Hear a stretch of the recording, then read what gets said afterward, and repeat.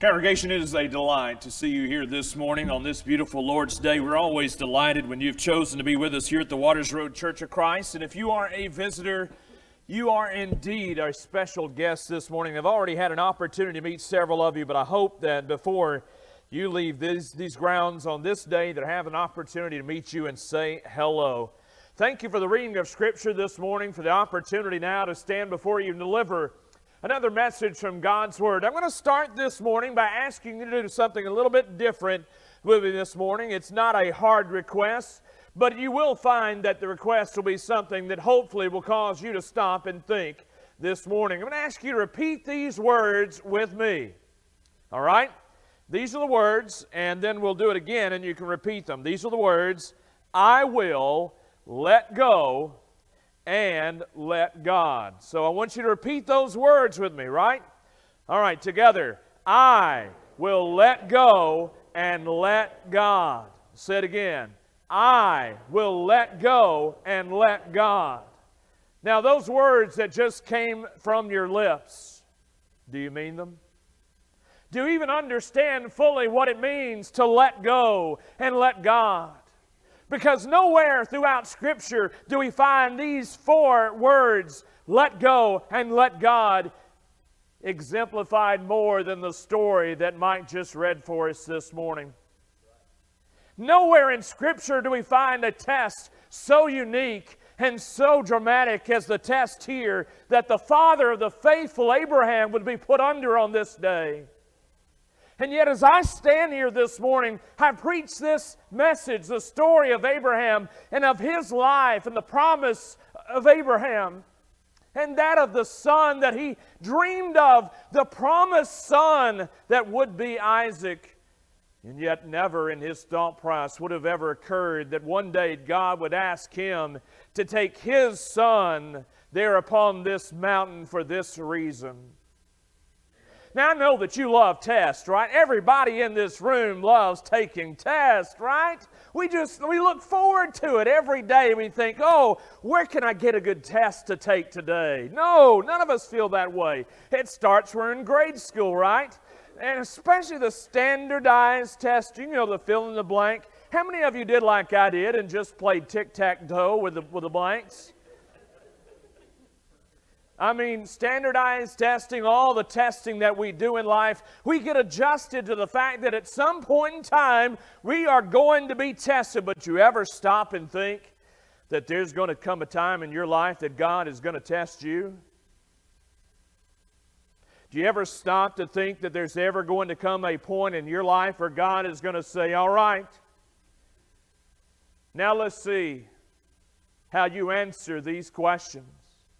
But you might ask me, Jonathan, what are these questions that God might ask of me? Today we're going to learn those questions. And we're going to see how it is that a faithful individual who loves God, who fully trusts in God, is willing and able to answer these questions.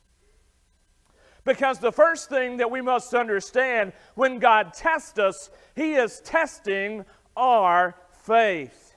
It is a test of our faith. So when we talk about testing of the faith, God says, okay, now in this case, in Abraham's case, we've heard the story read, we know what it entailed, but here is the first question that God not only asked Abraham, but is asking you this morning, and this is the question: who do you love the most? Stop and think about it. I know you're tempted to think about lunch. I know you're tempted to think about a lot of things, but I'm asking you just for a moment, stop, answer this question. Honestly, who do you love the most? Now look at that verse that's there upon the screen. It would have been enough if God had simply said, take your son. But no, He qualified that statement in three ways. The first thing He says, your only son. Not forgetting Ishmael, by the way, who was also his son, but meaning that Isaac was his promised son. Isaac, the son whom Abraham and Sarah had waited for so many years. Third, whom you love. I mean, it almost seems like God might have been mocking Abraham here, but these words were meant to reassure Abraham that God knew. God absolutely knew what He was requesting of Abraham. This is your son, your only son, Isaac, whom you love. By saying it in this way, Abraham would understand. Abraham would understand that there was a cost to obey God. Now let us be clear about what was being asked of Abraham at this point. Let us be clear about what God was asking at this very point. He wanted Abraham to travel with his son to Moriah, which today, by the way, is known as Jerusalem. And he says, I want you to build an altar out of stones on one of the mountains. He would then make a platform of wood on these stones. Then Abraham was to ask Isaac, listen, ask him to lay down on this wood. Then he would take a knife and cut Isaac's throat in the same way that a sacrificial lamb was slain. And finally, after all that, if that were not enough, then he would light that wood, burning his son's body as an offering to God. Folks, this is what God told Abraham to do. And at that point, the man of faith, every man of faith, when God tests you, has two options. Either you obey or you don't. If you stop to argue, that's a sign of disobedience. If you try to talk God out of it, that too is disobedience. If you say, God, but why don't we try this instead? An alternate plan, that too is also disobedience. A lot of us in this room this morning have a lot of things that we love. Be honest with yourself. What do you love so much in your life right now that you have a hard time even imagining letting go of that thing?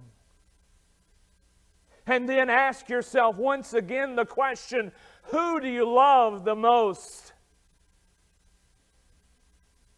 The second question is this. Who do you trust the most? Now, I'm going to tell you something this morning that's very personal for me. I was not a child of promise. See, my mother and father had 3 children, Randy, Shell, and Billy. And they're all much older than me. And when Billy was a 4-year-old, a young child, God decided it was time for Billy to go home to be with God in heaven. The death of a child. There may be those in this room this morning that understand what it feels like to lose a child. Let me tell you what someone once said about the death of a child. They said, the death of a child is like putting a period before the end of a sentence.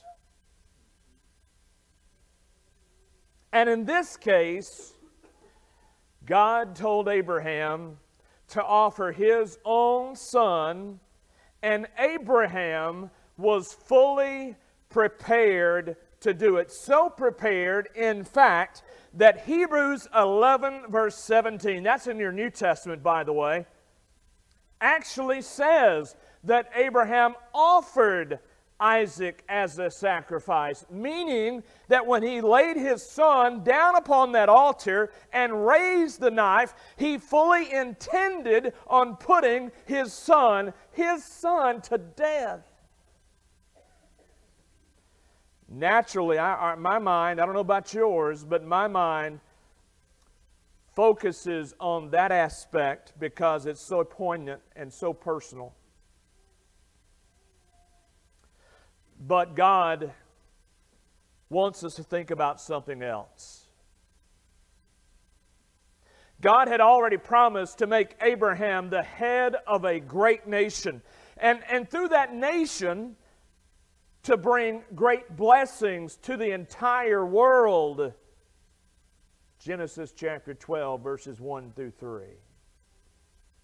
And God had said that He would bring forth that nation from Isaac's descendants. But that couldn't happen if Isaac, who was only a young man at this point, was dead. So here we're faced with what seems to be an enormous contradiction. So God had commanded Abraham to offer his son Isaac, but God had promised to bring forth offspring through Isaac. And that promise and that command flatly contradicted each other. If Abraham obeys the command, does that not cancel out the promise, since Isaac would have been dead? If he disobeys the command, what would happen to the promise? Here, my friends, good brethren, is a shining, amazing, beyond this world character of Abraham's faith. He didn't know. He did not know how God was going to do it. He just knew God would do it somehow. And herein lies the lesson for everybody in this room that I hope you'll listen to this morning. When God makes you a promise, it is folly and disbelief to wonder how God is going to keep His word. When God promises you that He's going to do something, don't sit around all day questioning, God, how are you going to do it? Just simply trust, because faith does not reckon with the how. Faith believes and leaves the how up to God to handle. That's why we started this lesson with the words, let go and let God. Because if we spend too much of our lives trying to figure out how God's going to take care of us, we're likely to talk ourselves into a corner.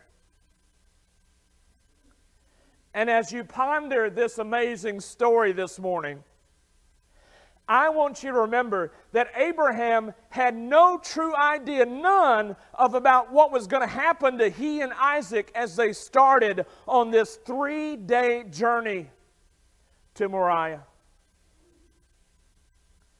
That is, he set out to obey God, knowing the one who had called him to offer his beloved son, knowing that that God whom he trusted would answer the how.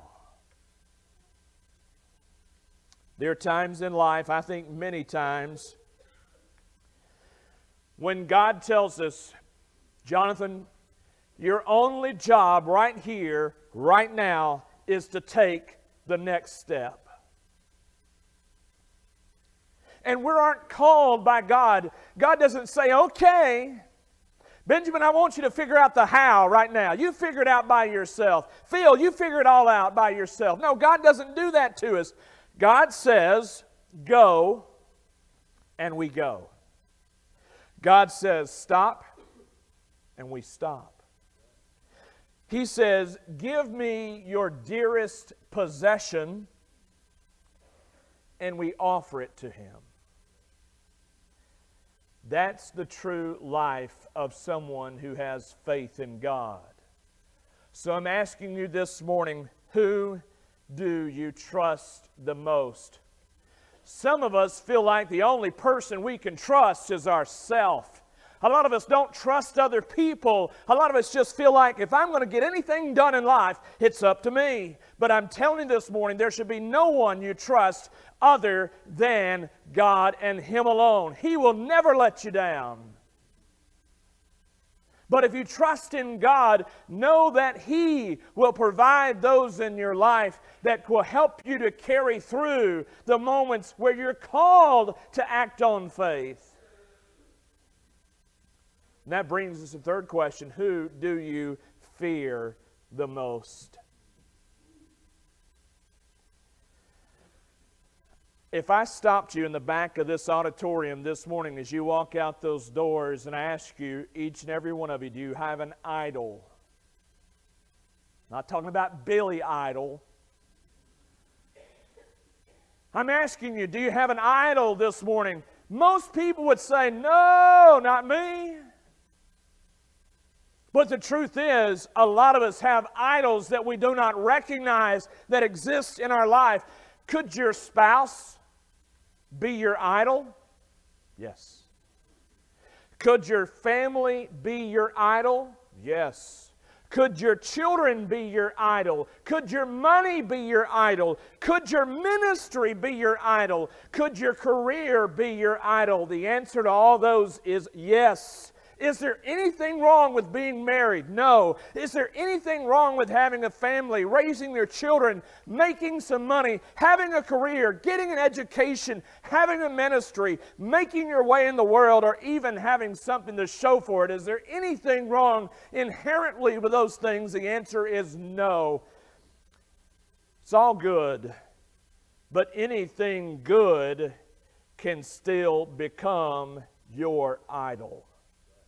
And the moment that it becomes your idol is the moment you no longer say, I'm willing to let go and let God. A lot of us aren't willing to admit that we fear losing something more than we fear God. Many of us in this room, if we're honest with ourselves this morning, fear so many things more than we do God. But the Bible tells us very clearly that the beginning of knowledge is fear. And if you have fear in God, I'm talking about that reverential fear, not the fear that you have of the rattlesnake. I'm talking about the fear that says, God, you are that great God above all gods. You are the one that made the mountains. You are the ones that formed the dry lands. You made all of these things. And if you've got all that power, then I'm going to fall down on my knees at your request. Who do you love the most? Who do you trust the most? Who do you fear the most? You see, that's the three questions that God is asking you. He's already asked Abraham. Abraham answered these questions and did so as the father of the faithful. But if they were writing the book about you, if the story was written about you this morning, how would it read? Would it read, love God the most, trust God the most, fear God the most? Because those of us that can answer that question, that set of questions this morning, then we know that there is only one way to walk, and that is we must walk by faith. And how do we walk by faith? There are three ways we walk by faith. Number one, we walk by faith in the past with God. Abraham already understood what it meant to walk by faith in the past with God. By the way, go back and read Genesis chapter 12. It's an amazing thing how we think all these heroes of the Bible just led these perfectly faithful lives. Nope, not Abraham. Old Abe had some problems early on in his walk. But he looked back and he realized, God has been faithful to me. regardless of the fact that I've messed up a few times along the way. And that should teach us to have faith in God even in our weakness. But also he had faith in the promises of God. He didn't have to sit around all day and figure out how God was going to do it. And third, he had faith in the plan of God. Do you have faith in those things this morning?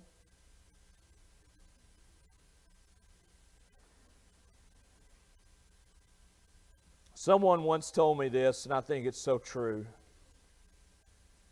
that God is the great conductor of life. He orchestrates the affairs of life, the good and the bad, the happy and the sad, to bring us to a place where our faith will be not in everything else, but in Him alone. Slowly but surely, as we go through this life, God weans us away from the things of this world. At first, that process of weaning touches our possessions, which we can replace. But then, eventually, it touches our relationships, which may not be replaced. It doesn't stop there, though. Then it touches our loved ones, does it not? Which cannot be replaced. And finally, it touches life itself, which is never replaced. Then and only then, there is nothing left but us and God. Is that you this morning?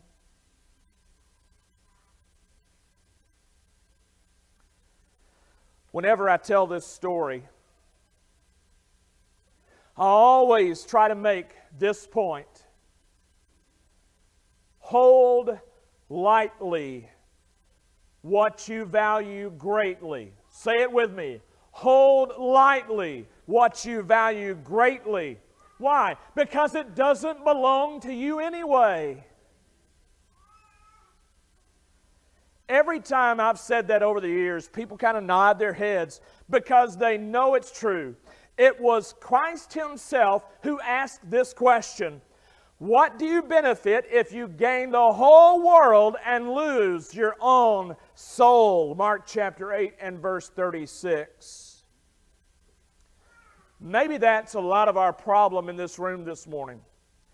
Maybe that's our problem. We've gained so much that we don't dare let go, and we lose the whole world. And somewhere in the process of trying to hold on to the world, we lose our soul.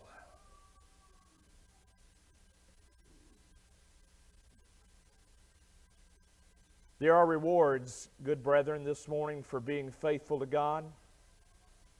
I trust in these rewards. For Abraham,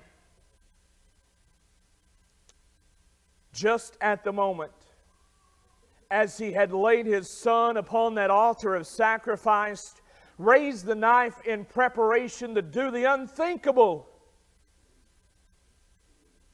you heard, as the scripture was read, how the story turned. Abraham looked, and behold, there was a ram caught in a thicket. You see, what Abraham understood at that very moment, and I hope everyone will understand this today, that when it comes to your life, if you are faithful to God, God will always provide a way.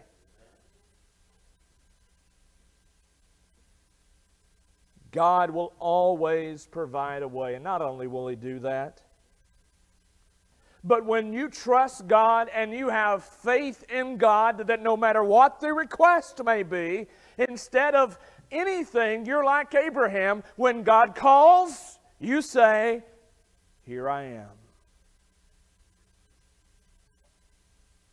When God calls, you say, "Here I am." Anybody called your children recently? When you got children in your household and they're a little bit disobedient and you call them out, when you say, hey, and you give their name, if they ever say, what do you want? Oh, sound like Donkey Kong.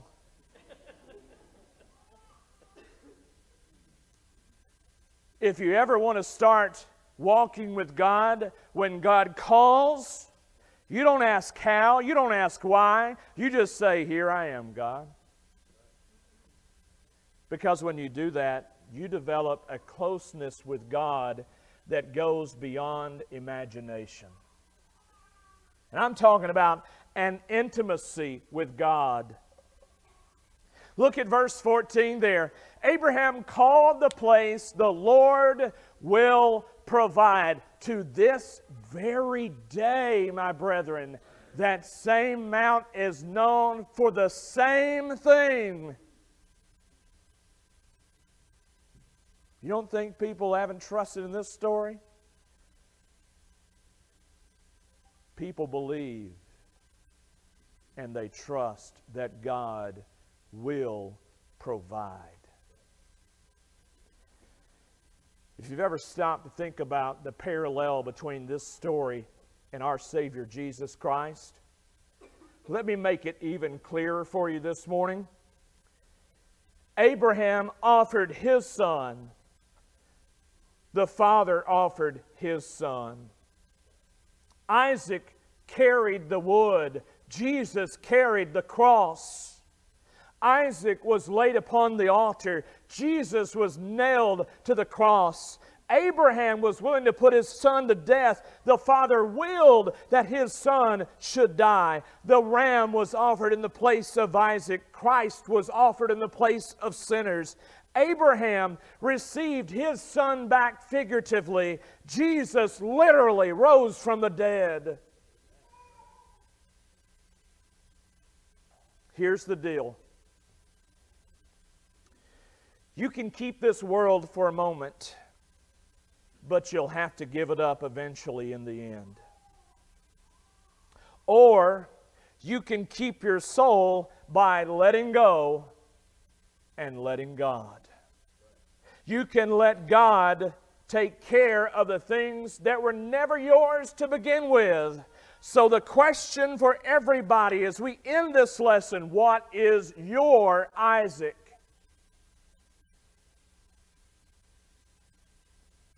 And are you willing to lay it down for Jesus' sake? This morning, if you're not a Christian, you're holding on tight to something, aren't you? Something that doesn't belong to you. You're holding on to your pride. You're holding on to selfish ambition. Maybe you've got a whole laundry list of things that you've got to cast away. The rich young ruler came up to Jesus and said, how can I have this great thing that you are offering? And Jesus said, well, here's the first thing. All your possessions, let go and let God. The rich young ruler said, that's too much to ask. And he went away with tears in his eyes. Will you walk out of this door this morning sad because you're not willing to let go of something that you don't even own to begin with? The message is yours this morning. If you are in need of response to the invitation, the encouragement song will be sung. The opportunity is here. There'll be elders in the back. If you need to pray privately, if we can help you in any way this morning, would you please come as we stand and sing?